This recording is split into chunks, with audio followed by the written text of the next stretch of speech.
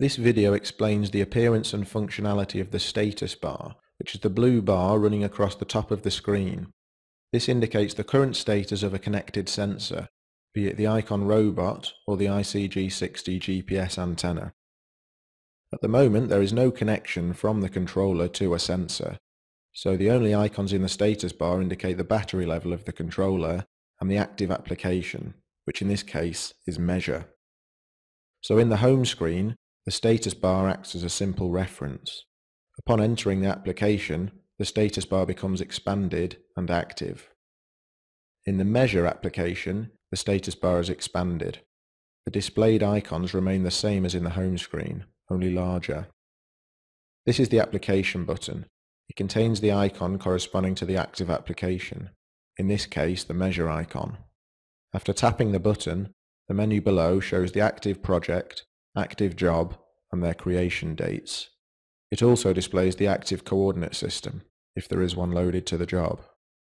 The next status bar button is blank, whilst the third button contains information about the controller battery level and the memory usage. Accessing another application, in this case volumes, the status bar has exactly the same appearance, with the exception of the application button, which contains the volumes icon and the volumes label on the accompanying menu. Back in the home screen, the status bar is minimized. In the home screen it always retains this slightly smaller appearance. All applications have the same status bar appearance, with the exception of Sketch. Sketch does not require a connection to a sensor.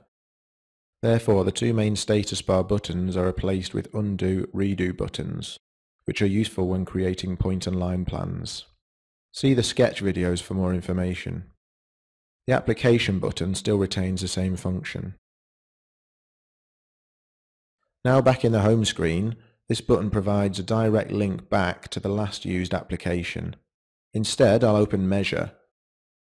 The status bar is expanded again. The yellow section in the top right is a warning message, indicating no connection to a sensor. The message becomes full screen when tapped. Included in the full screen message is a summary of the warning and, in this case, a direct link to devices, where a connection to a sensor can be enabled. In the devices screen there are two existing profiles, one GPS, one iCON robot. Enable the iCON robot profile by tapping it. The home screen is shown immediately. Once the connection is established between the controller and the iCON robot, the corresponding status icons are displayed in the status bar. Back into Measure and the status bar is expanded. The application button retains the same content as previously. The next button contains a number of menus and settings relative to the robot, including the measurement mode and the battery level of the robot. The next button contains further menus and settings related to working with the pole, including the prism type, pole height, and battery level of the controller. Back into volumes, you can see that the buttons retain the same appearance as in Measure. This goes for all the applications that interact with the connected sensor.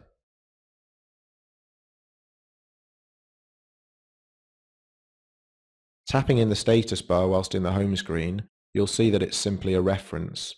It becomes active and configurable upon entering an application.